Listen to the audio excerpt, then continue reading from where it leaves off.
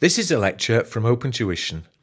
To benefit from the lecture, you should download the free lecture notes from opentuition.com. The following chapter is going to go through and revise leases. As well as revising leases, it's also going to go through and update your knowledge of what you've previously seen at F7 level to begin to look at not just the lessee's perspective of accounting for lease, but also the lessor's accounting perspective. Now, before we go any further and recap and introduce any new stuff, just be aware the standard is going to change. So currently we are dealing with IAS 17, and IAS 17 is currently the examinable standard per the syllabus. So the P2 syllabus states categorically that leases IAS 17 is the examinable standard. So all the knowledge that we talk about here is what you need to know.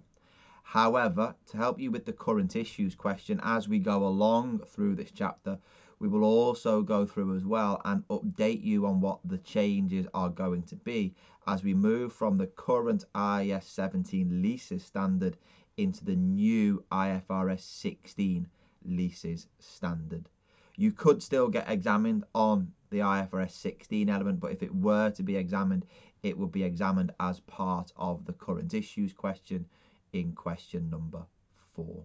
The actual leases and IAS 17 will be part of the question 1 within the group accounts question, whereby maybe the parent has some form of lease arrangement, or maybe in question 2 or question 3 where it will ask you to go through there and discuss the concepts of leasing and how it applies to any specialized scenario that there may be within the question. So let's just go through and have a look and recap what we have and what we understand with regards to leases.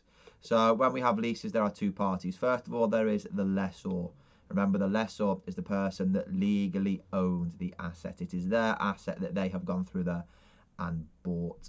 But what they go through and do is that they rent out the asset, don't they, for somebody else to use, and that person who uses and rents the asset, it is the lessee. Yeah, the lessee is the person who uses that asset, and they use that asset in return for rental payments. So the lessee will go through there and make payments to the lessor, either in advance, so they are payments that are at the start of the lease period, or they will be made in arrears, which is at the end of the lease period. Now, when you went through and looked at this from an F7 perspective, the focus was looking at it from the lessee's perspective, wasn't it? And what we went through and did there is we were able to account for, was it first of all a finance lease, whereby the substance was very much there of ownership, wasn't it? So we went through there and recorded the property, plant and equipment on the lessee's book, even though legally we did not own it. And we also went through there, didn't we, and set up a payable in the lessee's books, because in substance we were financing that lease via a loan, weren't we? And then once we had the loan and the property, plant and equipment, the property, plant and equipment was depreciated, wasn't it? And then the payable or the lease liability, we had to incur interest using the actuarial method, and then we also had to deal with those payments, wasn't it, that were in arrears and in advance. And there were all sorts of various challenges that you had there within the F7 exam, wasn't it? As well as looking at the finance lease from the lessee's perspective, we also went through there and looked at the operating lease, whereby the substance was essentially the same as the legal form, wasn't it? In that we went through there and we had in substance no ownership, so we didn't recognise an asset or a lease liability, and we just recognised the lease payments on a straight line basis over the life of the lease. That's something now where we begin to introduce a little bit in terms of your current issues. I don't want to touch upon it too much because we will see it right at the end of the material when we begin to go through and look at current issues. But if you look at an operating lease, we just recognise the lease payment straight line over the life of the lease, don't we?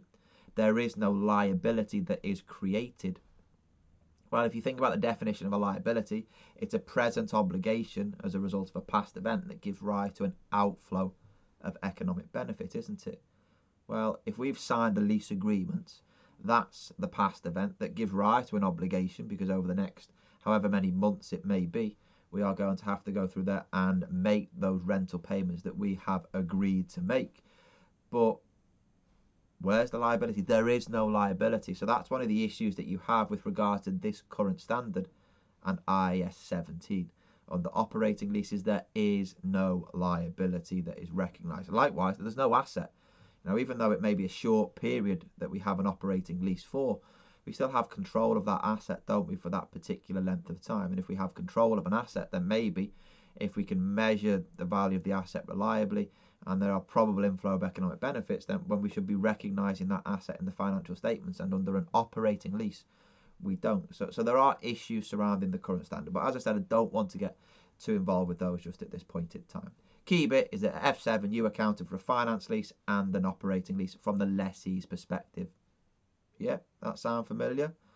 Hopefully, because what we have to look at now is the lessor, isn't it? Over on that far side. Yeah, from the lessor's perspective, the person who legally owns the asset, we now need to look at the accounting as well. You panic, you think, oh no, that's going to be horrendously difficult. It's not as bad as what you actually went through there and thought. What you need to just go through and do there is just reverse the entries.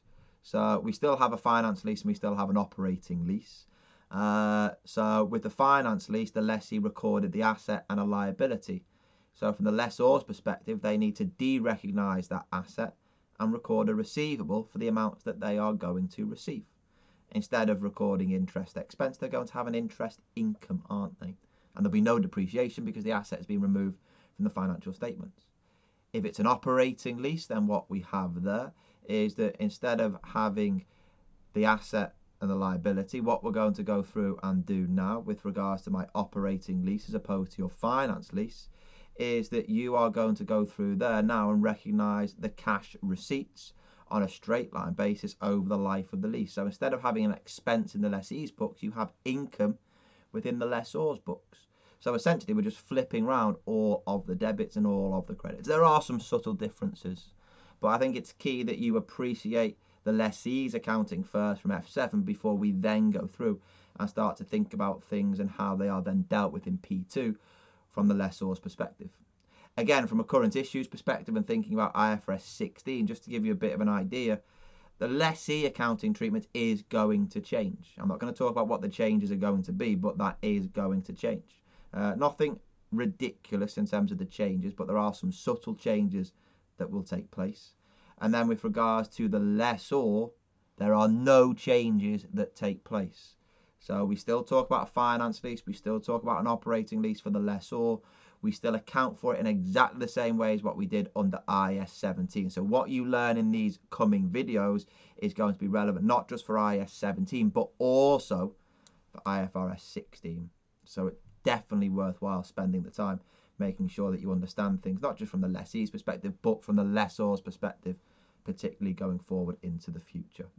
So what we need to go through and do before we start talking about things from the lessee's and the lessor's perspective, let's go through there and think about when we have a finance lease. So remember, we have a finance lease, don't we, if the risks and rewards are transferred to the lessee. So the person who uses the asset, if they have the risks and rewards of ownership, then it's a finance lease.